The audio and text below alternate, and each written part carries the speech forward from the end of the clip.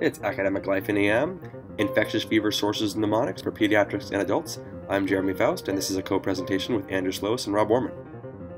For common pediatric infectious fever sources, just think of the storyteller that all kids love, George Lucas, and this is courtesy of Andrew Sloas and Rob Orman from ERcast.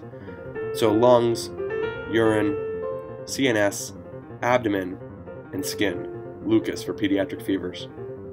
For common adult sources of fever, my mnemonic is febrile. I always like mnemonics that tell you what they're for.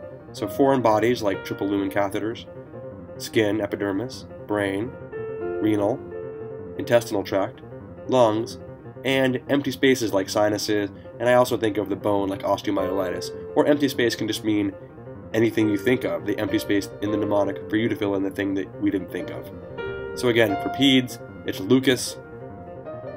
For adults, think febrile, and of course peds can have some of these things too if they have adult-like illnesses or they are more developed.